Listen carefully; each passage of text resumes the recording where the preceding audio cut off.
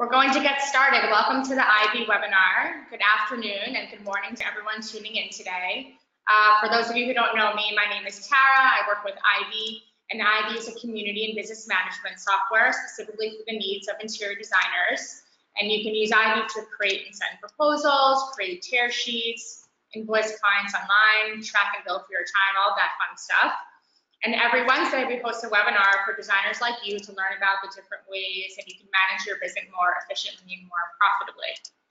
So today, I'm really excited to welcome Chad Stark to the IB webinar stage. Welcome, Chad.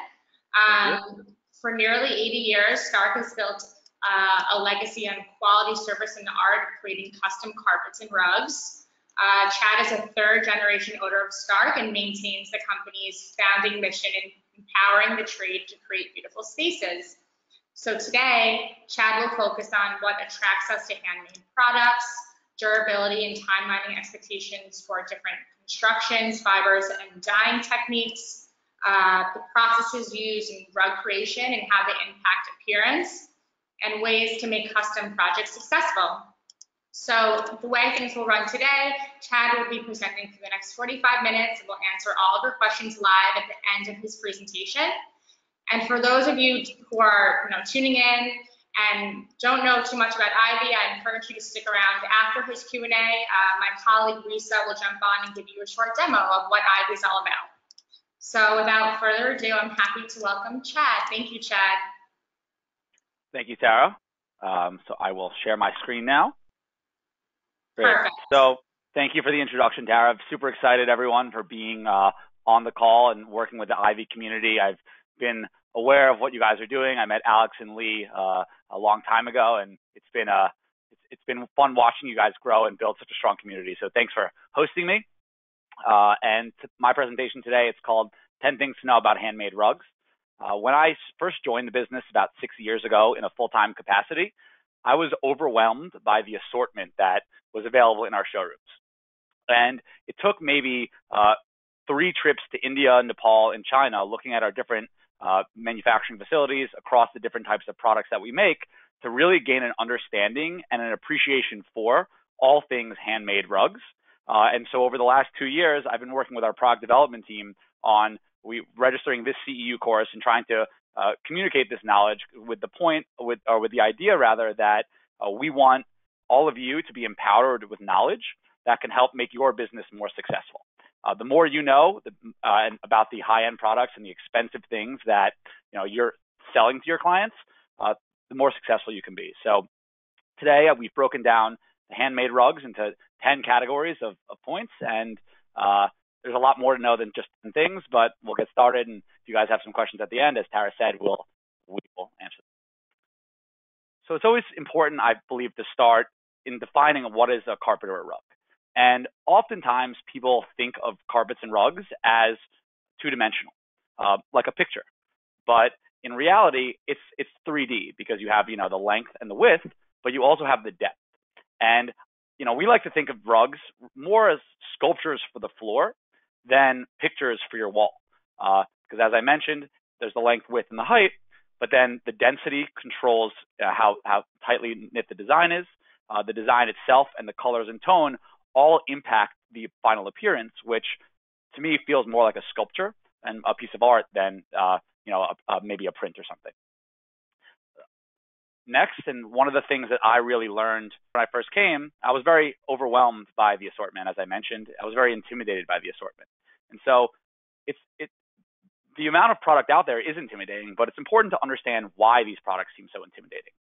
So first and foremost, as I first learned when I went to India the first time and I saw in museums these 1,000-year-old rugs, there's so much history involved in the art of rug making. And there's so many variations in terms of design, in terms of qualities, in terms of constructions, which inform the price points. There's so much knowledge out there when it comes to antiques versus new rugs. I mean, it's overwhelming, and it's understandable that it seems overwhelming to you, or it may, and to your clients, it may as well. And so there are other things that funnel that feeling of being overwhelmed. The process is very involved. There's no form of art that requires as many hands to touch it from the beginning of the process to the end of the process, which we'll be going through today, there's no form of art that is so involved, both from a knowledge of the material standpoint as well as the processes involved. It's highly coordinated and it's highly collaborative, as I mentioned, but it's not just coordinated and collaborative within one location. Everything from the showroom interaction that you have with the sales staff at companies like Stark, to the communication Stark has with our overseas mills, to the 10 to 50 potential locations that the mills use for different parts of the process, from the collection of the yarn in one area, to the dyeing of the yarn, to the weaving, to the drying, to the washing. That all happens in different parts of a facility, or it could even be in different parts of a city. And it's highly collaborative, involving so many different people. The production distances are so far from where we are because of the handmade product, and the communities of weavers, generally are not in America, which makes it seem intimidating because it's so far. But funneled and fueled by the language barriers in these third world countries and these communities, whether it's Nepal, India, China, et cetera, and these really long production times. We like to think, and I talk to my account managers, there's no stronger way to validate your relationship with a design client than doing a custom project. Because if someone's willing to give us, $5,000 deposit and wait 9 months for a rug or 6 months for a rug, that shows trust. And that's ultimately why we love custom so much at Stark, is that, we pride ourselves on the relationships that we build with our trade partners. And we see custom as the best vehicle, not only for the professional community as a whole to continue developing unique designs and beautiful spaces, but also as a great way to build strong relationships. So next, let's talk about the difference a little bit between handmade rugs and machine-made rugs. One interesting fact that I learned from our head of production, or head of product development and design, was that irregularity is visually stimulating biologically.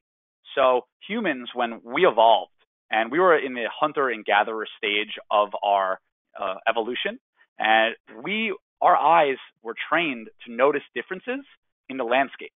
So if you were looking, down in a forest or you're in the desert, and there was a slight inconsistency in the landscape, our eyes were attracted to that because maybe that's a predator or maybe it's food for us. So we've been trained biologically to notice these differences. And with handmade product, oftentimes, and especially in the case of area rugs that are stocked in multiple sizes, these differences are very subtle. The designs can be repeated, but when you look at let's say a machine-made Wilton or some sort of machine-made Baldwin carpet, when you have a box or when you have a line, that line is completely straight. There's no variation. When you try to achieve the same thing, which again we'll go into why in the next points, that line might wiggle a little, and it's very subtle. And I'm sure many of you have seen that in handmade product before, but it really creates kind of a subtle beauty, what we call kind of a perfect imperfection. And so in selling these handmade products to you, or for you to sell to your clients, it's really important that your expectations are managed. And if someone wants a product that's completely perfect with 90% angles and straight lines and very clean, we can achieve that to an extent with handmade, but it's important understanding what the variation can be, communicating that to your clients, embracing it, and ultimately promoting it as what makes the product so beautiful. It's the innate imperfection of something handmade, not just in rugs, as I'm, in paintings and in any type of handmade product, that innate imperfection, which is what makes it so beautiful. And so understanding that is what I think makes handmade rugs such a better value than machine-made rugs, and also what you need to know to make your product successful. So now that we have a little bit of a background on what rugs are, why handmade and what attracts us to them and why they're so intimidating, let's get into kind of the details of the production. And one of the most known things when it comes to handmade rugs is construction. So when we say construction, first I want to start, before going into specific constructions and some of the implications from a pricing or a timeline or a durability standpoint, I think it's important we start with some definitions of terminology. So first, let's start with the quality or the knot count or the stitch. So essentially, I always like to use the analogy, and I have a technology background, so I always like to use the analogy of a TV. There's HD TVs, right? You have 1080p, you have 4K, you have standard definition, and what that refers to is how tightly how close together the pixels are that show the light, right? The more defined it is, the more high quality it is, the more pixels there are in a small space. So rugs are the same in the quality or the knot count. It describes the density of the fabric and kind of the matrix as you put it up, how close together everything is. Knot count specifically refers to knots per inch. So if you take a square inch, how many knots for a hand knotted product are within that area? Next, let's talk about the weave for a second. So the weave refers to the technique used to create the quality. So the qualities we're going to go into are range from knotted qualities to tufted qualities to flat weave qualities. And so as we go forward, I'll be talking about the different type of weaves. Next is what essentially the weave goes on top of. What holds the design and the fibers in place is the backing, which is essentially a warp and a weft. So the warp refers to, as you can see on the picture on the upper right, the warp refers to kind of the vertical backing, and the weft refers to the horizontal backing, which you can see. And how close together those are impact the knot count, but that's not the only thing. And I'll get into that more, but the density of the weft, which is controlled by kind of a beater after they do each row, which again I'll show you. There are many things that control the knot count, but the warp and weft is kind of the starting point. And you might be wondering why I have a picture here of someone putting bricks down, but you kind of have to think of rugs. A good analogy is you think of it like bricks, right? So if the knot count is the bricks and how many bricks are in a certain area, you look at the weft, and that's the mortar holding them in place. And so you put a row down of bricks, and then you put more weft down, or more mortar down rather, to hold them in place and cement them in. The hand knotted product and handmade product generally follows this as a similar analogy. So now let's go into kind of different types of weaves as it relates to construction. So first, and kind of one of the most common types of, or one of the most historic, maybe is a better way to say it, types of weaves is a classic knot. So essentially, there are two types of classic knots. There's a Persian knot, which is asymmetrical, and there's a Turkish knot, which is symmetrical. The illustration on the right helps show you kind of on an individual weave basis, on an individual knot basis, what it looks like. But the best way to learn about these types of products and everything that I'm really talking about is to stop into a showroom and seeing this product in person, touching it, looking at the back, looking at the front, bending it so you can see kind of where the knots start and stop and where the wefts are. Those are all better ways, in my opinion, than a presentation or anything on a screen to learn about the product. But here, we did as good as a job as we can using a screen. And one important thing to note about knots, in general, all hand knotted products, they don't have a true backing.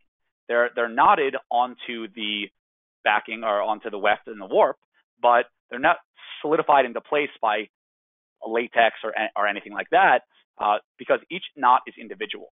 So if you think of a sweater that you have, some of you might be wearing sweaters, not in New York, it's 100 degrees, but if you have a sweater and it starts to unravel a little bit, if you pull it, the whole thing starts to unravel because the yarn itself is connected throughout the entire sweater. With hand knotted product, each knot is individual. So you could cut a hand knotted rug in half and it's never going to unravel because the knot is what holds itself in place. So when you look at the Persian knot and it creates this asymmetric knot where they're essentially wrapping a strand of yarn around and in between two warps and a Turkish knot, which is kind of wrapping it around two and then pulling it up in the middle between the two warps, those knots are individual and hold themselves in place. So since these knots hold themselves into place and they require so much in each knot, this is a medium to slow production as it relates to different types of weaves, which generally, depending on the quality, can take anywhere from 4 months to 9 months just for weaving. And obviously, the weaving time is very dependent on the size. It's going to take a lot longer for a 9x12 rug than a 6x9, which is half as much square feet. So in the world of rugs today, Persian knotted rugs are a little more common. Different areas of the world have learned how to do Persian knots. Jaipur is a huge Persian knotted area that has amazing production, great quality control, very accurate when it comes to custom and made-to-order products. And Stark uses a lot of production in Jaipur for our programs and custom. But Turkish knots, they are, it's not as common, but both from a durability standpoint and production standpoint are very, very similar. One also important thing to note before we go on to the next knot is both of these types of knots are cut pile only.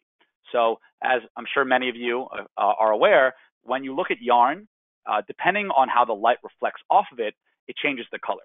So we have many products that it's one color of yarn, and if it's a combination of cut and loop pile in the construction, it looks like it's two colors when in reality it's one.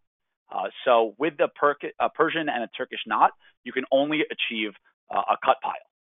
But there are other knots where you're able to achieve a loop pile. So the next knot we're going to talk about is the Tibetan knot. So this is the main area for production for Tibetan knots is Nepal. And we do most of our Tibetan production in Nepal, but they also have a quality which is we call Indo-Tibetan, which is a Tibetan style weave, but done in India. And there are pros and cons for each area. Nepal, we feel it has more control, or we have more control in terms of the quality, in terms of the color matching, in terms of design matching, and for straight custom. But there are obviously some advantages in India from a price perspective. It's a little less expensive working with some of the manufacturing communities in India for this type of product. But again, the trade-off is you might not be as controlled when it comes to quality. So what makes this knot primarily different than the Persian knot or the Turkish knot is that rather than weaving the individual knots around the warp and then going to the next knot, there is a rod used in the production. So it's very difficult to explain, and it's much easier to understand when you see it. One of the things as a follow-up to this webinar that you will all be receiving from Tara or from Ivy will be a resource of different videos that we've made as a company to help educate people on these different types of knots. Or one is a video that I took when I was in Nepal. One is the first Instagram story that Stark did while I was there. I did a day in the life of me in Kathmandu, which was very fun. And then we also made a video about Stark's process for doing custom with clients from the showroom interaction through the delivery. And so those videos help illustrate some of these points. When I do this CEU presentation in person, I always play the video at the end. But since it's a webinar, we're not really able to do that. But I strongly encourage you guys to watch these videos, which you'll get links to. So again, going back to a Tibetan knot, this is used creating a rod. So essentially, what creates the ability for loop and cut pile is it's one continuous piece of yarn that essentially is getting knotted around each warp. And at the end, once the weaver or weavers plural go across the entire width of the rug, the rod is then pulled out. And when the rod is pulled out, depending on what they want, cut or loop, there either is a blade on the rod or there's not a blade on the rod. And if there is a blade, when they pull it out, it cuts all the loops. When there's no blade, they pull it out and it stays loop pile. And as you can imagine, the thicker the rod is, the bigger the loop is and the higher pile it is. So if you look at a product on the right, as you learn more about rugs, it's very easy to identify this product as a Tibetan knot because it's the only type of knot that's able to achieve a design like this with the texture like this. As it relates to kind of the world of rugs and the trade vendors and Stark specifically, Tibetan knot is one of the more common than the Persian and Turkish knot, and it's a little faster. There's more design flexibility, but again, I'll when I go through these weaves, I'll summarize all of them for you in terms of some of the things to be aware of as you're doing projects. So next is the flat weave.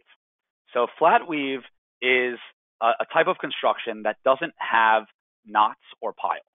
And if you think of back to my brick analogy, there's really no bricks. It's all mortar. So it's flat. It's because there's no knots. It's done on a different type of loom. It's either a vertical or a ground loom. And the yarn, if you look on the right side where I have that graphic, the yarn is passed between the warps and kind of woven, which means that the weft and the construction, so to speak, is connected.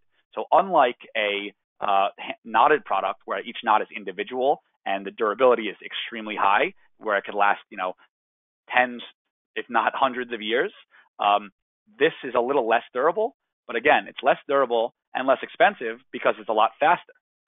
So depending on what you're trying to achieve from a design perspective, as well as maybe your timeline and the pricing requirements for your projects, it's a great alternative. But again, in understanding the limitations is extremely important.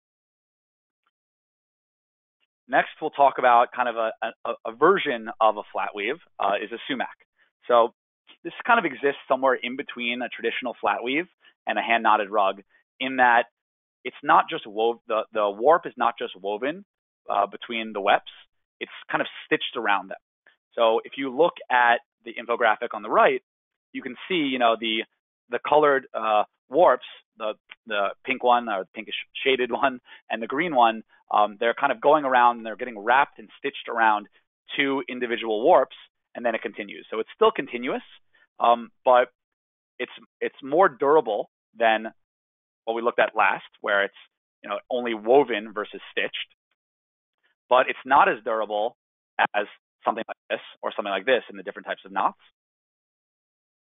And again, there are always trade-offs, right? So because it's faster, which makes it it's faster than hand knotted, which makes it less durable, but it's slower than flat weave, and it makes it more durable. But again, there's more things than just the weave that determine these things. This is just one factor that impacts it.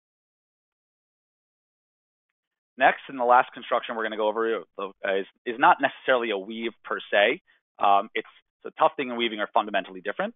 And so hand tufted is a quality that is another great option as it relates to custom handmade product, because the production is faster. It has certain design characteristics that are not that are different with hand knotted. So for example, with a hand knotted rug, knots are directional. When you're knotting a rug, there's direction to it. And I'm sure many of you have walked around a rug, but with a client looking at it, and especially with the shinier fibers like silk, looking from one side, the rug can look really light. And when you walk around the other side, it can make it look really dark. And that's, again, because how the light is reflecting off the yarn. So tufting is different in that there is no light and dark side because there's no direction to the weave. So the tufts are essentially inserted into a backing. So there's a vertical loom. They set up a screen, which is with a drawing on it. So that how they know where to put the design is they essentially draw on the screen to scale, to size. And then they use a tufting gun to insert the yarn into the back based on the design. So because they have the flexibility of doing it in any way that they want, there's no they can put the direction of the design in any way. So they can do a straight across, so the direction is like that. They can do it straight up, so the direction is like that. They can make curves or circles or things like that, and to hit the design in a much easier way than hand knotted, and in a much faster way. And right when when the design is complete, then a backing is put on to hold the design and the yarns in place. And just like the Tibetan knot, you have the flexibility here of doing cut or loop. So the infographic on the right kind of shows you the foundation cloth is the screen, what I was referring to, which is usually on a vertical loom, so it's going up. Then someone generally is going with this hand tufting gun, as I mentioned. And then once that's complete, they put a scrim on the back to hold the design in place. They back the rug, they put latex, and it really holds the design in place. So it's faster production, but there are trade-offs depending on what you're trying to achieve from a design perspective.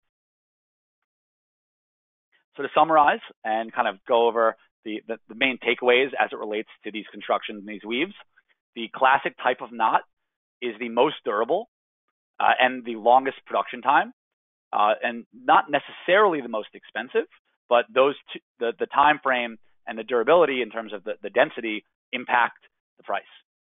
Following the classic knot would be the Tibetan knot, which gives you a little more design flexibility, which you can do a little faster and was still just as durable really as the classic knot. It's just a faster production, but the integrity of the weave is very similar, if not the same.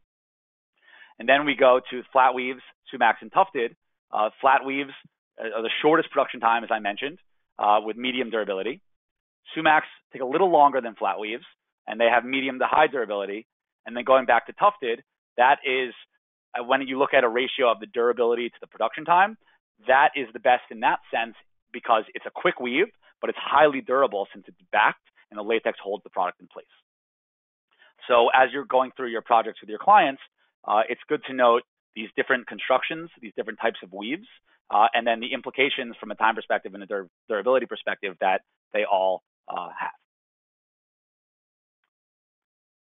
So next, let's go into the materials. And as I mentioned, the rug, there's so many different things from the weave perspective to the materials perspective to the design perspective that ultimately inform the end result of the product that you get delivered to you and your clients. And the material process and the piece of the puzzle that involves materials is super collaborative and super intensive. And so there's really 4 steps of this including materials and rugs that I want to kind of mention. So first, let's go with the collection and the sorting. So here I just have some images, and I'm talking about wool specifically in these images, but essentially when wool is collected and sorted, they're shaving the wool off the sheep, and these workers they're washing it in rivers generally. So they'll bring the unsorted yarn to the rivers and they'll wash it to try to get the natural color back. And we have many rugs that are undyed, so this process is so important because you always got to think of the wool like your hair, and you got to treat the wool like you treat your hair when it comes to shampooing, which is the washing process, which we'll get to it in a bit. When it's collected, it's first kind of washed without any type of chemicals or anything, just in natural water to try to get any dirt out and make the wool feel a little more fresh. And then what sorting refers to, which you can see on the 2 pictures, the left and the one on the bottom, or the one on the left, one on the bottom, is they comb through the yarn to pull out brush and thorns and things like that. Because remember, these sheep are grazing in the wild. So as they go through the woods or they go through bushes, their stuff sticks to their hair and they have thorns, and you don't want to walk on a rug and step on a thorn. So before we do anything with the yarn, after it's collected, it's sorted to take out any of the natural elements that may have been picked up in the travels of the animal that it was on. And you can see to the right, which we'll get into that a little more, how the yarn is stored after it's been sorted and after it's been spun. But I'll get into spinning in a second. So before we get into the next piece of the material collection process so that way it can be woven, I wanted to talk about some different fibers and some of the fibers that Stark uses and why we use some of these, and kind of some aspects that are important to note about all of them. So to generalize, and I could spend 10 hours talking about rugs, and I could dedicate 5 hours just talking about materials. But for the purposes of the presentation and for this course and this lesson, we simplified it a little bit to a few different categories. So wool is probably by standards of the industry the most used fiber as it relates to high-end handmade rugs, but with good reason. So wool fiber is very cleanable, and when you stain a rug, depending on how it's dyed, which we'll get into in a second, it not always can get out, but it's the most cleanable of fibers. And when it comes to color, there's a lot of natural colors and beautiful natural colors that are used undyed. So and which ranges from cream to different types of natural browns. And we sometimes will blend different types of natural fibers to achieve different looks. There's wool from different areas of the world, which all have different properties. So New Zealand wool, or wool from New Zealand, is the highest quality wool in existence, and it's the most white, undyed. So when you collect from white sheep in New Zealand versus, let's say, sheep in China, the wool is more white. And so what this really means is that when you're dyeing the product, the dyeing can be a lot more consistent from a time and time again basis. So at Stark, we have a lot of programmed rugs, and when I say programmed, we stock one rug in 8x10, 9x12, 10x14, 12x15. We have about 650 designs in that structure, and when we need to match this same design, same color time and time again, or do custom sizes with the same designs or same colors, wool makes it a lot easier to do that with. So the next fiber and the most luxurious fiber is silk. Silk's great because it's really cleanable as well. It's cleanable with just water. The problem, or one of the issues when it comes to achieving a custom product using silk, is it's really difficult to achieve like a white, super white color. Silk by default is a little more cream, but again, just like wool, the dye matching is very, very consistent. And so if someone wants a super, super white, they're forced to maybe make a trade-off and not use silk, but use a silk substitute. So silk substitutes, there's many of them. A lot of them are either cellulose-based or maybe some are tree pulp-based, and they're still broken down from naturally occurring things in different processes. Some of the more popular silk substitutes, as I'm sure many of you are aware of, are viscose, rayon, bamboo silk, tencel. There's a lot of terms. Some companies have different terms for the same product, but all of these really refer to just different types of silk substitutes. And again, there are pros and cons. So let's talk about the pro is that you can really achieve the pure white, and from a pricing standpoint, it could bring the price down a little. But from a con perspective, it's a little less consistent with dye matching, and it's definitely not as cleanable. Viscose, untreated viscose, can be stained with water. So it's very important that we that going into the project and you're aware of these trade-offs. Now, we definitely do things to treat these fibers prior to weaving them to try to reduce the amount of stains and make it more durable. But at the end of the day, it's not going to be as cleanable as wool or silk. To continue, and to make sure I continue moving so I don't run out of time, we just talked about some natural fibers, right? Wool is naturally occurring.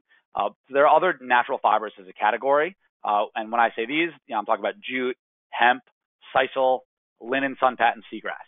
And these are kind of essentially straw fibers. So I'm sure many of you have purchased sisal product in the past. Sisal product is also used a lot in machine-made product and in rolled broadloom. But pros and cons, right? This is a very unique look as it relates to these natural fibers of jute, hemp, etc. The colors, you can't really have too much flexibility with dyeing it. I mean, there's unbleached. It has beautiful natural tones, which are generally used. It's semi-cleanable, but it's not nearly as cleanable as wool or silk. And generally, we recommend dry cleaning for any type of natural fiber. And there's a lot of variation because based on the weather conditions and how much sun there is and how much humidity there is, when the plants grow, the appearance will be different season to season. So there's a lot of variation as it relates to harvesting these fibers on an annual, year-over-year basis. Last fiber I'll mention is, or last category rather, is synthetic fibers. So these are nylon, shiny nylon, PET yarns, which is essentially recycled plastic, acrylic, etc. So these are the most cleanable and stain-resistant fibers because of the way that they're dyed, which we'll get into the dyeing process in a second. But they're waterproof. Indoor-outdoor products generally are synthetic fibers, but there's more to a product than just being synthetic of the fiber to be outdoor. The backing needs to be outdoor. There needs to be drainage, things like that. But outdoor products are synthetic by nature. They won't rot because they're essentially created with chemicals. So as it relates to hospitality projects or as it relates to different types of outdoor uses or high traffic areas, synthetic fibers is a great option, especially blended synthetic fibers. So like Axminster's as a category generally always has, not generally, always, it always has synthetic fibers in the construction. So to summarize quickly, the fibers that we mentioned, wool, silk, some of the silk substitutes, some of the natural fibers, and some of the synthetic fibers. Synthetic is the only that is really not natural. When it comes to cleanability, wool and silk is the best. Let me rephrase that. Synthetic is the best, but of the naturally occurring ones, wool and silk is the best, and the silk substitutes and straw-based fibers clean a little. The dye matching is extremely consistent with wool, silk, and the synthetics, but not as much the silk substitutes as well as the natural fibers. And the natural colors of all these vary, and there is no natural color of synthetics because the color is created in the process of creating the fiber. Next, and I included a little bit graphic here, once the yarn is sorted, then it is spun. And so you look at on the right, to the left of our right, the left of this woman, there's all the yarn that has been collected and sorted. Now what she's doing is she is taking that yarn, and the wool naturally has fibers that stick to each other. So essentially, they use this kind of retrofitted bicycle wheel to spin the yarn into spools like what I have on the top right here. So, and that's used for transportation and ultimately how it's woven. And the way the yarn is spun creates differences in the final appearance of the product. So there's different types of twists.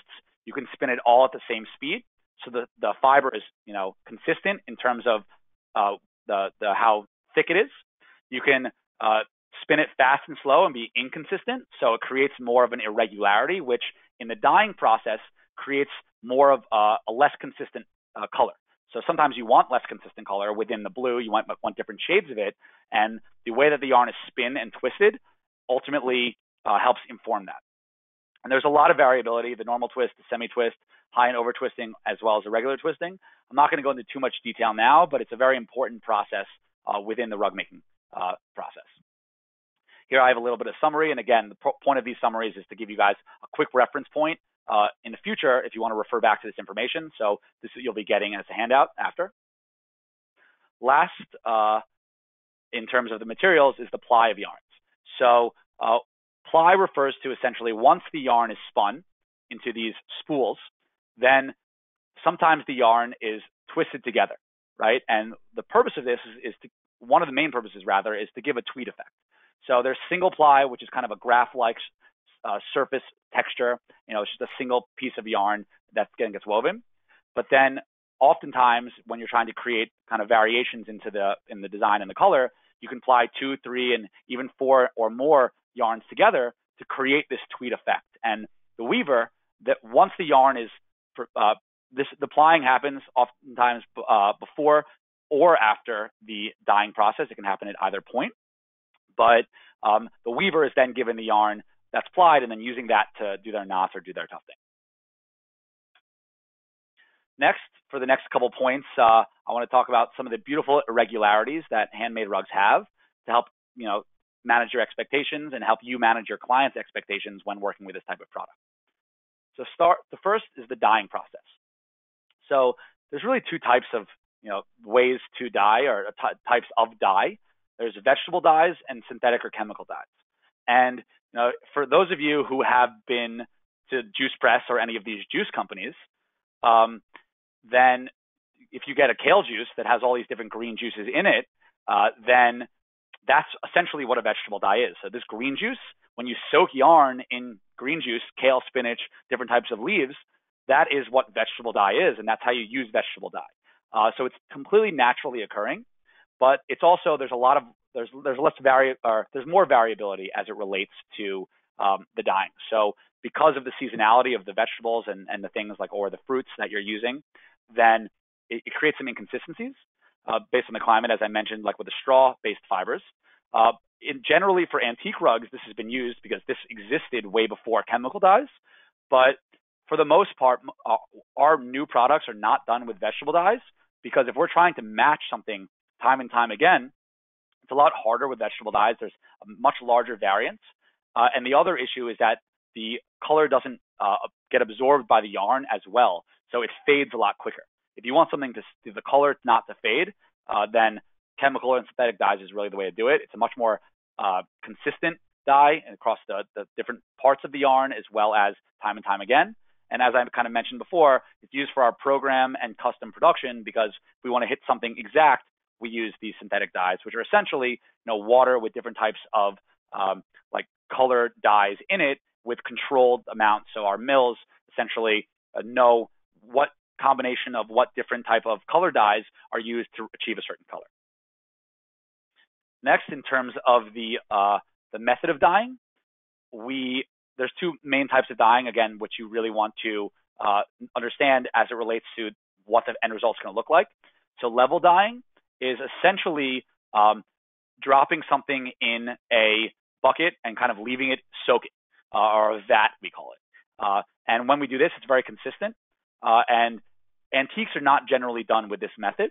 But the other type of dyeing is abrash dyeing, which essentially when they're continuing to move the yarn and dip it and circulate it as the yarn is soaking in the dye, which it has a much more ranging type of process, and that's how you can achieve this kind of abrash look, which with antiques happens over time, but this is a way to do it for new rugs. So now let's talk about the finishing. So to bring us back to where we are today, where we are in the presentation in terms of the process of rug making. First, the yarn is collected, then it's sorted, then it's spun, then it's dyed, then it's plied, then it's actually woven. So all of that happens prior to the weavers receiving the product. When it's woven, after it's woven, it's finished. And so there's a few different pieces to the finishing process. I think one of the more interesting ones is the washing process. So again, I use the analogy of your hair, right? So if you think of your hair, what do you do to your hair multiple times a week? You wash it. You use shampoo. You use conditioner. You keep it healthy and give it a sheen. So wool rugs or silk rugs, these are fibers that are really not that different from your hair. And so the point of washing is to open up the twists and add the sheen to the yarn, just like you do with your hair. Generally, we use a naturally occurring nut soap, so a soap that comes from different types of plants to shampoo the rugs after they're woven. And this also imparts the final texture into the rugs. So there are different types of soaps.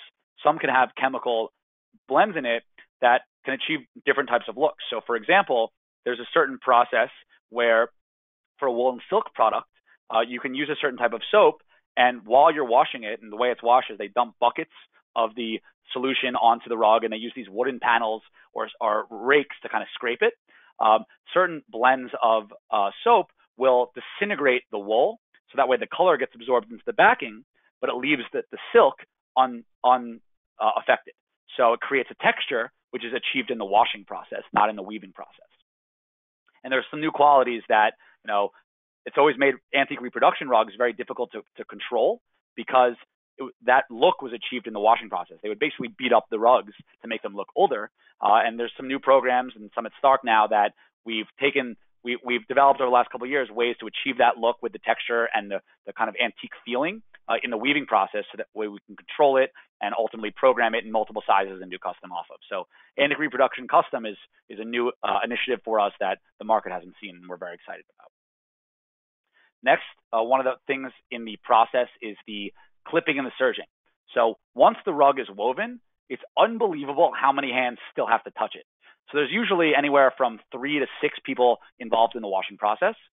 And each rug, after it's woven, is gone through by multiple people on their hands and knees with scissors, possibly to cut around the design and make the design a little more detailed, to using tweezers and picking out any thorns or things that were missed or any inconsistencies with things that are stuck in the fibers. So they go through it with scissors, they clip it, they hand serge it at the end. So on the left is a image of someone serging it to finish the rug and make it look complete. And they use the yarn to match for the most part. And then on the right, you can see some women, 4 women sitting across the width of the rug with tweezers essentially going out and pulling out different strands or different inconsistencies. So that way the product, the end result, really looks great. One of the most interesting things in terms of the finishing process is the touch-ups that they do. So sometimes, maybe the weaver made a mistake, in a certain area, or maybe the design didn't come out exactly as you were expecting. So they sometimes will do what's called shifting the design. So on the right, someone's actually on a row by row basis. So the warps are going left to right in the image, and the wefts are going up and down. So they're essentially taking the wefts and moving each weft one by one, row by row, to shift the design and make it look different. And that's one of the most labor-intensive processes. But again, it's unbelievable how many hands actually touch the rug before it's delivered to you and your client. This is just a fun picture I like to have because it shows you that no matter how amazing the rug is and how expensive it is, in these third world countries, the way it's transported is so primitive. They put it on the back of a bicycle and they'll transport it to the airport, and they obviously wrap it to ensure the integrity. But I think it illustrates that it's important to understand where these products are made and how they're made, because things inevitably go wrong with handmade product, and we do whatever we can to minimize that, and it doesn't happen that often. But understanding this and helping communicate to your client the variations, the process involved, which informs why it takes so long, are all important pieces to help make your project successful. So I know I'm starting to run out of time, and I know I'll go a couple more minutes, but I'm nearing the end, so please bear with me. So next is some weaving and design variations. And So that's just a quick image of weavers sitting at the loom. On the right, they're weaving it.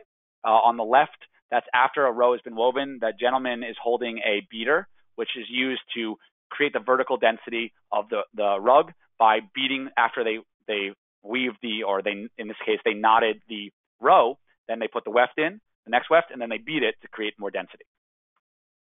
So there's a few different things in the weave that create this variation.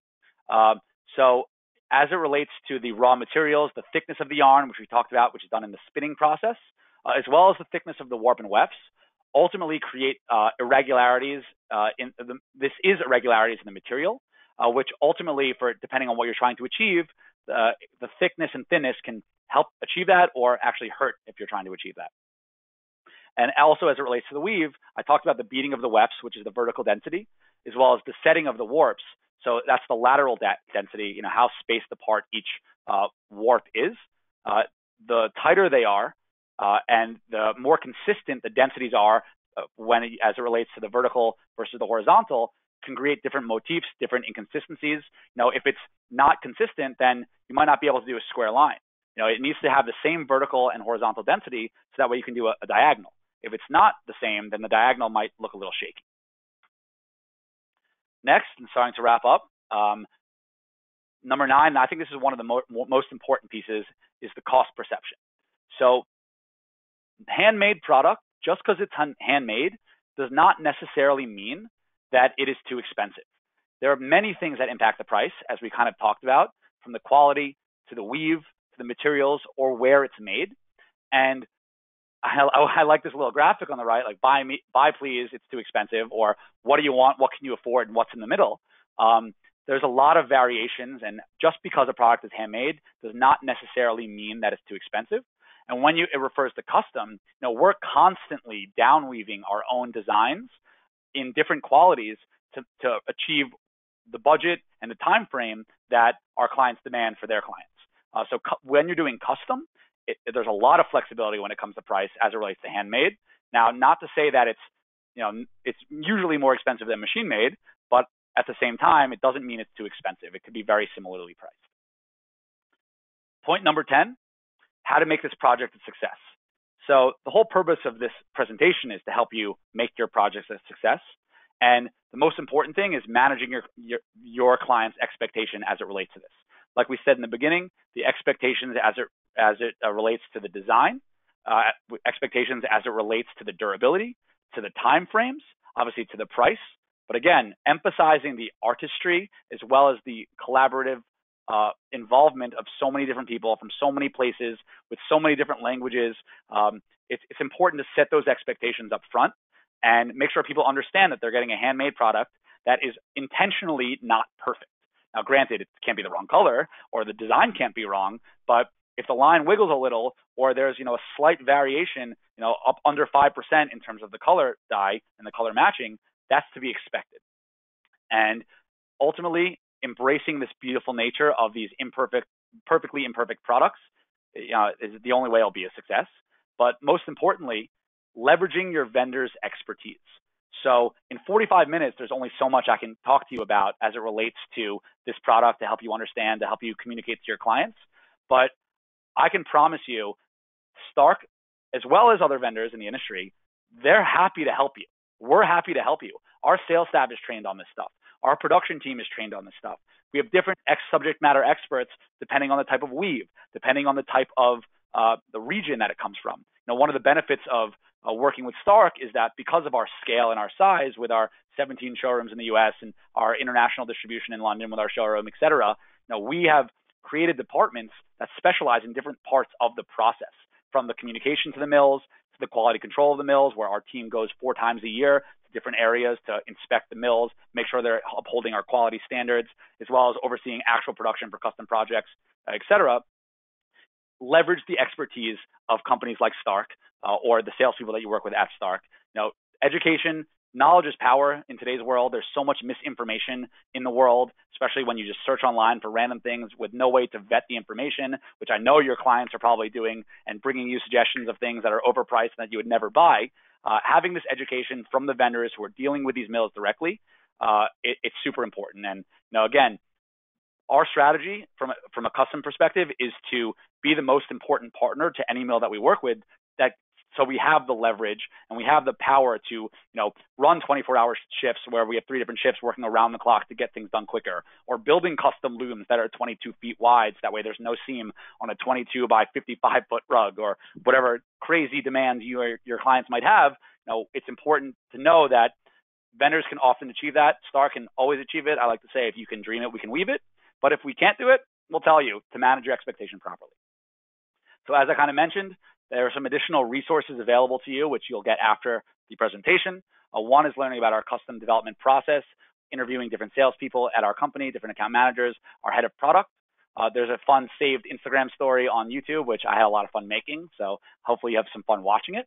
And then also just a kind of a slew of random clips that I generally use at the end of this presentation to highlight and showcase videos of how this actually works. And so if you remember those 10 things, most importantly, the last one, which is managing your client's expectations and leveraging your vendor's expertise, that is how you make projects successful. That is how you get comfortable working with handmade products and custom product development. And I can assure you, with a changing design ecosystem and the emergence of the do-it-yourself culture, the one thing that I'm very confident will stay and will continue to make professional designers or highlight professional designers' value is these custom made-to-order products with all this flexibility, with from a price point perspective to a uniqueness perspective. And so please just ask and remember those 10 things, and you'll get some information. And thank you all for listening. I hope I didn't bore you too much. I hope you learned a couple things. And now I believe we're turning it over for some questions, which Tara is going to moderate for me to answer. Thank you so much, Chad. So many interesting things to learn here today. Thank you for taking the time. For those of you who have questions, please submit them now. We see one question, Chad, for you so far. Sure. We have a question from Andy. Andy's asking, what rug types would you recommend most for someone who has mold sensitivities? Who has what? Mold sensitivities. Mildew, mold sensitivities. Sure. So, so the number one fiber to use to avoid that is synthetic fibers, and specifically the only way to truly avoid mold is using a synthetic product that has drainage, and it has basically synthetic products throughout every piece of the puzzle. So we didn't really talk too much in this presentation about the backing or the different ways to finish product, because we stuck to handmade, and as it relates to knots, there is no backing. But if things, if there's not proper drainage because of the backing largely, then mold can build up, and synthetic fibers can always be removed. But when mold builds up in wool fibers, for example, if it builds up too long, it could ruin the product. So the fiber I would recommend are things synthetic, solution dyed fibers, which is one thing we didn't get too much into, but they're essentially how the colors are created with the synthetic fibers. Since it's a synthetic fiber, the color is created at the same time, and it's molecularly bonded the color to the fiber, so the color is consistent and there cannot be mold. So synthetic fibers and synthetic backings and outdoor products, or products that are suitable for outdoor, would be the safest bet there. Great, thank you. We have some more questions pouring in. The next question is from Megan, and Megan is asking, what are the best rug types for newborns? Best rug types for newborns? Yeah. Well, fun designs for sure. I mean, you want something that's fun. But I think, because newborns are often times on the ground, I would recommend softer fibers. Wool is my go-to. I know that there are some wool allergies, and people have developed them. It's interesting. Some of the people at my company who deal with rugs have wool allergies, and they have to put gloves on when they're dealing with the product. But I would recommend wool generally, because for the most part, it's a natural fiber, as we mentioned. It doesn't have fumes, and in the process of creating the dye, it's not like there's going to be anything bad there for you. But the alternative to, if you're really worried about, I don't know if my newborn has an allergy to anything, yet you're still trying to achieve that softness, there are some silk substitutes, which the trade-off, as we mentioned, you're making is, there might be a little less durable. And so, if your newborn is taking bathroom breaks on the rug, then these synthetics the silk substitutes rather, might not be the best way to go, but they're definitely soft, and then obviously the synthetics are the most durable. So it really depends on what your goal is as a parent of a newborn, and what your understanding of the allergy potential might be for your child. But I recommend softness because they're always on the ground. Great, thank you. Next question. Darlene is asking, what would you say is the durability of wool and bamboo silk? As it compares to each other? Yeah. So I'll slide back. As it compares to other materials. Sure. So I'll go back into the materials slide just to kind of summarize as I talk. One second. So wool is, as I mentioned, one of the most durable and one of the most cleanable fibers. And we generally, most of our products are wool or have some sort of wool in it. Bamboo silk, which is very similar to viscose, which falls under the silk substitutes category. So to go back, at the bottom here, there's different types of silk substitute fibers that are either cellulose or tree pulp based. Those are not nearly as durable, and we try to treat them to make them more durable. But at the end of the day, they're going to stain more easily than wool. But again, it's trade-offs, right? So if you want to achieve a pure white look, then you're going to need a silk substitute.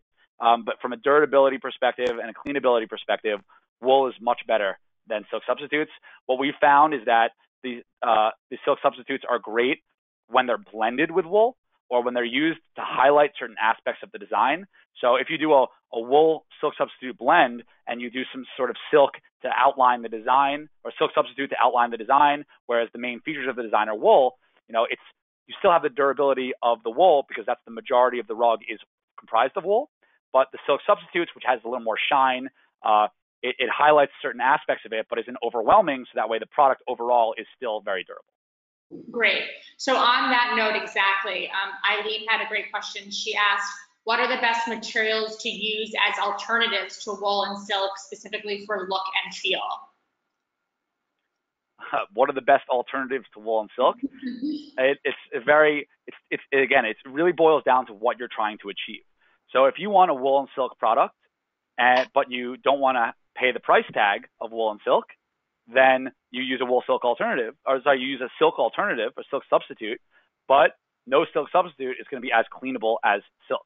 So just like everything in your life, there are always trade-offs. And that's why I really recommend, to my 10th point, working with a sales rep on a project-to-project basis to try to understand the application of the product and where it's going to go, what the biggest and most important things are to your client, whether it's price, durability, et cetera. They have some really good synthetic fibers now, and we do use like a shiny nylon, we call it, which is essentially a synthetic fiber that looks a lot like silk, but that costs less and is a lot more cleanable than viscose. It's actually more cleanable than silk, but it's actually shinier. So the shiny nylon, it's a nylon fiber, obviously, and it is crazy shiny. Like, it's unbelievable how shiny the fiber is. So that's, I think, a great alternative to silk if you're trying to bring a price down. But for wool, you can use different types of synthetics, but nothing's really going to feel like wool. You have the more expensive types of wool or less expensive types of wool, to like New Zealand wool, as I mentioned, compared to Chinese wool, which is less expensive, compared to like mohair and cashmere. But there's no real great substitute for wool. You'd have to go into the synthetic category, which the properties are very, very different. Great, thank you.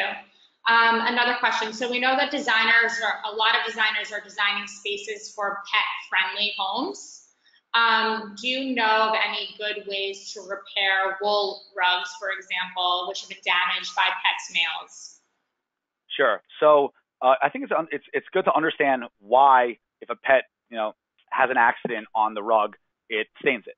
So when a wool product, or basically when any of the wool, silk, or silk substitute products are dyed, remember, as I've kind of mentioned, you're soaking the yarn in the dye, and the yarn is absorbing the dye. So the color is basically just like soaked. If you soak a white T-shirt in a red liquid, it's going to turn red, right? So when a dog, let's say, urinates on a rug, the acidic value of the urine is what ruins the fastness of the color to the yarn.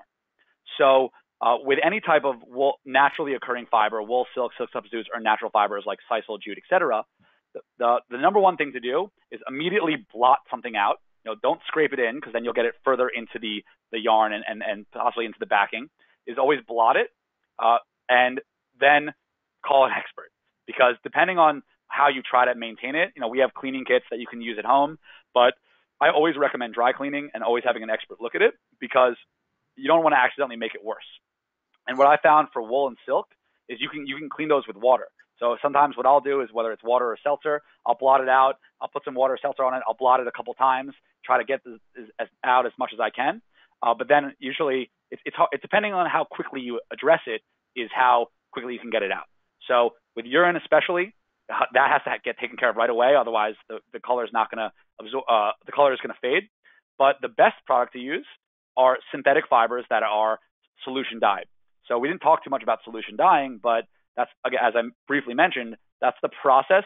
In the process of creating the synthetic fibers, since they're chemically created, the yarn, the color is selected, and then the color is molecularly fasted to the yarn.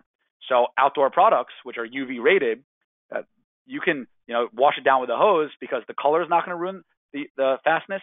The urine or any type of acidic liquid is not going to ruin the fastness. So if that's your primary concern, synthetic fiber is really the only option you have. But after synthetics, wool and silks, because they're a little more cleanable, when it comes to the silk substitutes, if you put water on a silk substitute, it's going to stain. So you can only imagine what urine's going to do. Great. We have a lot more questions, but we only have time for one more. On the topic of cleaning rugs, Michael asked, how often should handmade rugs be professionally cleaned? And what is the best recommended method of cleaning based on the materials in the rug? Sure. So the frequency at which the rug should be cleaned is very much dependent on the application of the rug and the use of the rug. So, if you have a rug that is in a summer home that is in a room that no one ever goes in, and so people go to the house 2 months a year, and people are in the room probably 5 times a year, vacuuming it is something that should happen regularly because just like with pets, wool sheds. So by vacuuming, and that is one way to ultimately stop the shedding. Once the shedding is done, New Zealand wool sheds less than Chinese wool. So vacuuming is important, but how often you should get it professionally cleaned is really dependent on the usage. And from a very high level and kind of a generalist point of view, the fewer times the better, because the more times you touch it, the more opportunities you have for creating these inconsistencies or fading the color. If you dry clean it twice a year, after 10 years, and if you dry clean it 20 times, that's a lot of wear and tear on the rug. But dry cleaning is usually the way to go based on the fiber. Synthetic fibers and outdoor products, indoor outdoor products, you can clean as much as you want. You can use a hose to clean. You can use bleach. That's really up to you if there's ever a stain on it.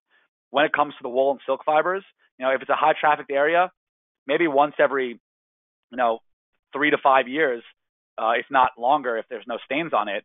But obviously when there's stains, take care of it right away by blotting and then calling a professional. And there's many different professional cleaning services. Stark has on the East Coast, we have starkcleaning.com, which is a cleaning service that we'll come inspect it and we'll clean it for you guys. And obviously if you bought the product from us, you can go through your account manager, and we always service our own product, but we're always happy to service other people's product because it's our responsibility, we feel, to help make sure that people are happy with rugs, even if they didn't get the rug from us.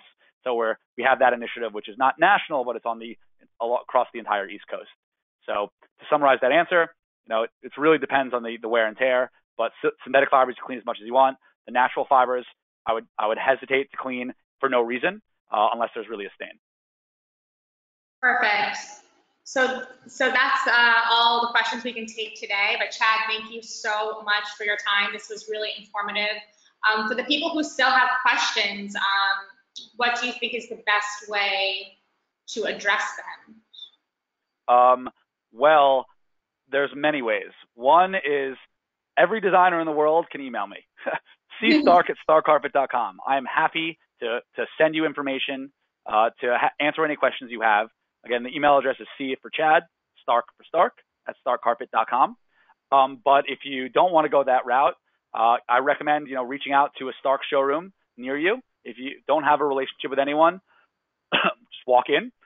Email me if you want me to introduce you to someone, the manager in your territory, or if you have a relationship with someone, you can ask your salespeople, because again, this is all information that there are people who know a lot more about this than I do. And some of our salespeople, I've been, as I mentioned, full-time 6 years, but we have account managers around the country who have been with us 25 years, 35 years. So they for sure know more about this than me. And just ask an expert, and anyone who's on the sales floor at Stark, we consider an expert, because we look at ourselves in ways like doctors, where you go to a doctor with a problem that you need a solution for, whether you feel sick, etc. We're in the business of solving design challenges and design problems, and you have an issue or a problem, and we need to come up with a solution. That's our job. We enjoy that. We thrive in that. And so reach out to your local Stark showroom, email your account manager, or email me, cstark@starkcarpet.com. Hopefully I get 100 emails, hundreds of emails. That'd be great. I would love to answer those.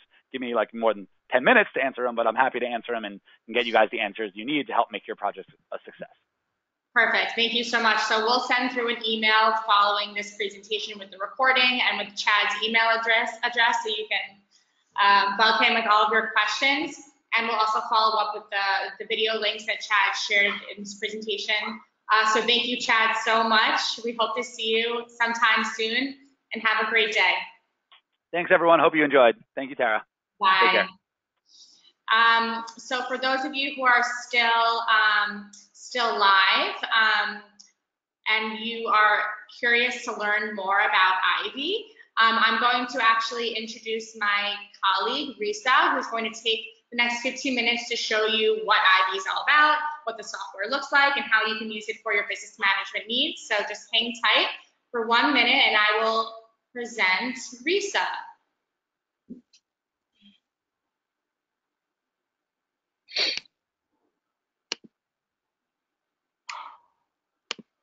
Hi, Risa. Hi, everyone. How are you? Great, great. So let's get started on showing everyone what Ivy's all about. Great, awesome. I hope you guys all had a blast learning so much information about and their awesome carpets.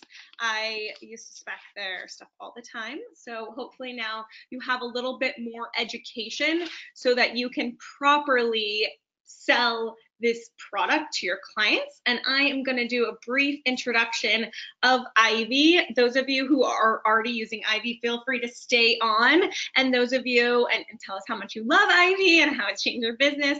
And those of you who aren't yet using Ivy, definitely, if you have questions, you can plug them into the questions box, and I will make sure to catch a couple of those questions at the end of the session, or you can always book a call with me directly and we can chat more. So without further ado, here is Ivy, and you should be able to see my screen right now. Awesome. So first things first, I know designers use all sorts of different softwares. I used to run an interior design firm. I struggled between QuickBooks and Excel.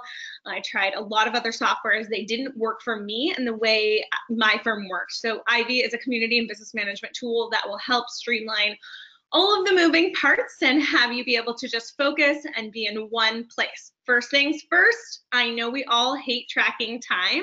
That's really not you, you're not alone. So let me go ahead and show you right here how you can track your time.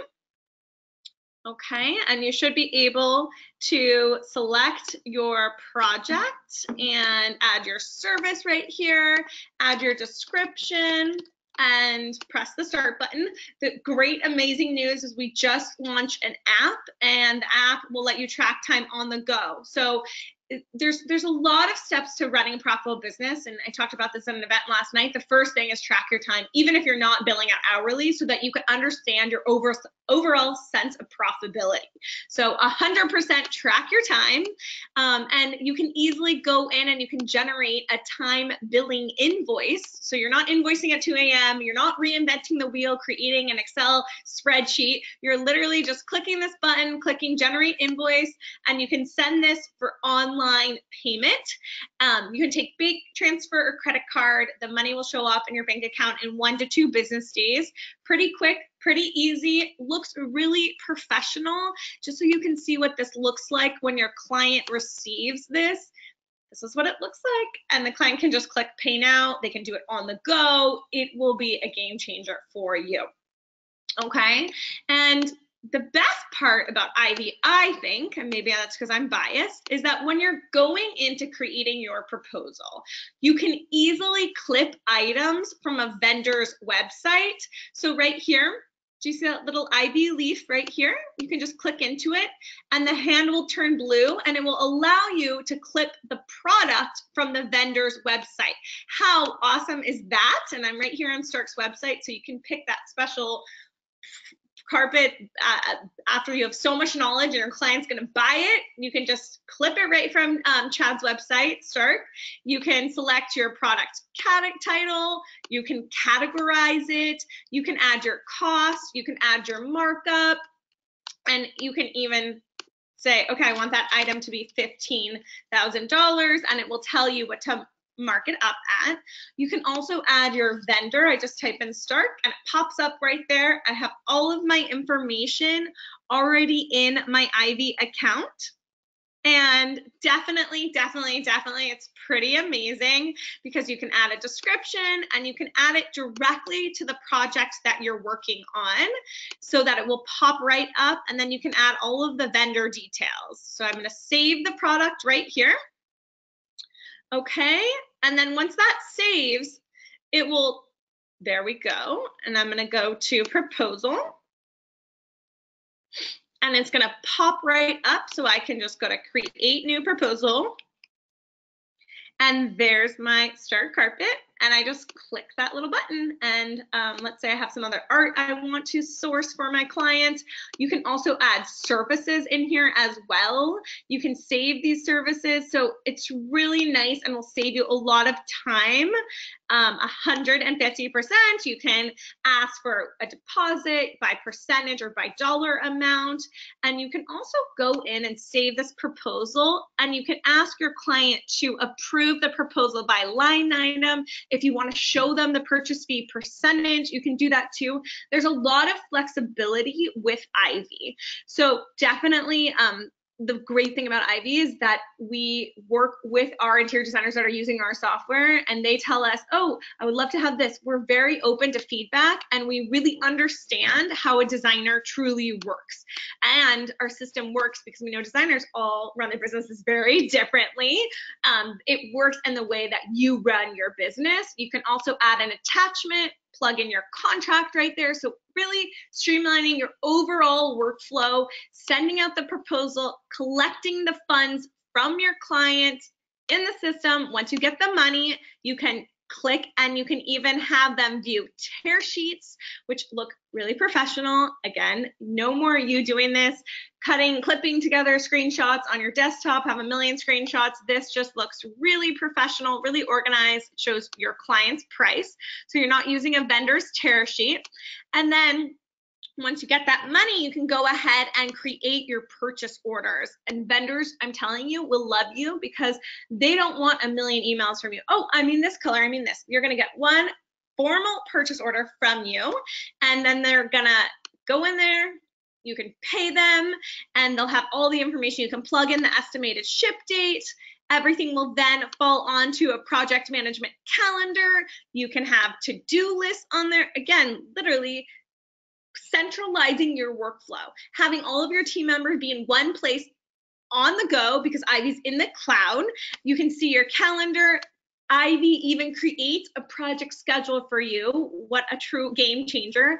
You can easily from here download this to Excel, download your FF&E schedule. This is beautiful because this took me so much time. I can't even tell you. I used to manually pull my hair out when I was manually creating these documents.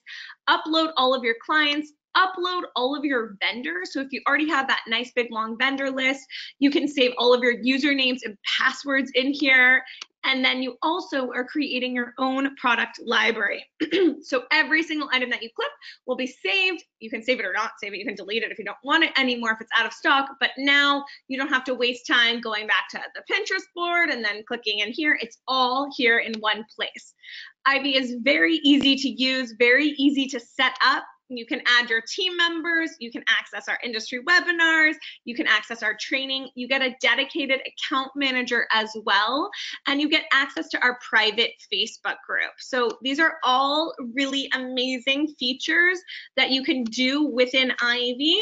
I definitely want to share more with you. But in the meantime, I just want to kind of close with that. Definitely come to any of our events. We have a whole event lineup in the next 4 weeks. We'd love to see you at one of our events. Really, we want to help you take your business to the next level. We want to connect you with your peers. We want to help, you know, Ivy really is a knowledge exchange. So we want to help give you a place where you're comfortable to share information, receive information, and really get you to that point and empower you to get your business to where it should be. So I'm gonna throw it back to Tara and see if we have any questions. And if we don't have questions live, it's okay. I know we might have a lot of questions and we might not be able to get to them. So I definitely just keep in mind that you can email me. Tara will stick in my email address. It's just Reisa, R-E-I-S-A @ivy.co. And we will see. Tara, are you there? Do we have any questions? Yes, I'm here with you. I'm going to take a look at some of the questions for you. Just gonna type 1 second. Tony asked, can any vendor be added to my vendor list or just places on Ivy? So if you have a vendor list, you can actually import all of those vendors into your Ivy account. And when you're specifying that product, like when I showed you, I clicked start, you can actually add a vendor there too. Great. Michael asked, can you add drawings like plans, elevations, and sections to the client in the Ivy program? Great question. Yes, you can. There's actually under each project a folder where you can add attachments, and on each proposal and each invoice, you can also add your documents to that actual proposal so the client gets it and it's one email with the proposal and the drawings. Great. Sherry is asking, is there a way to itemize? For example, let's say you had 22 windows and blinds. Can I show each product for each window? So what I believe Sherry is asking you, Reisa, is can you create a grouped proposal? Yes. Yeah, grouped line items. Yes, you can. So you can actually, if you have custom window treatments or a custom sofa, you can actually group those items together. You can show your client the grouping, or you can hide that grouping. And Sherry, I'm happy to discuss that in more depth as well. Great. And let's see if there are any more questions. Oh, let's say you need some more information, like video tutorials on how to best use Ivy features. How can you do that? Great question. So you actually get a dedicated account manager with your Ivy account. We are real people behind the scenes, so it does take a little bit of time, but our team is amazing. I'm here in our Orange County office. One of our gals said, I'm never going on vacation again because I have 35 emails. I need to get back. We do get back to you pretty quickly. 35 emails is really great. So you get that dedicated account manager with your Ivy account, and more than happy to talk about if you have direct questions about what else comes with your Ivy account. You get access to the app, you can integrate with QuickBooks Online. There's so much that comes with that pricing package. Perfect. And speaking of the app, Courtney asked, when is the Ivy app coming? And it is out. Do you want to say a little bit about the mobile app? Yeah, so it's actually, it's out. This is my phone. I wonder if you can see this. And it's actually live. It's real. There is an Ivy app. I don't know how well you can see that, but very exciting. Yes, in the app right now, you can track your time and you can track to-do list items. So if you need help downloading the app, feel free to email us and we can tell you how to do that. Perfect. That's all the questions we have for today, but if you have any more questions specifically about how to use Ivy, you can email Reisa. Her email address is reisa@ivy.co. If you're currently an Ivy member now and you have some more questions about how to use Ivy, you can email support@ivy.co. I'm Tara. You can email me at tara@ivy.co. The door is always open. We love speaking to designers on a daily basis. Thank you so much for tuning in today. Reisa, thank you for your time today. And we look forward to seeing you next Wednesday. Thank you. Bye, guys. Thank you.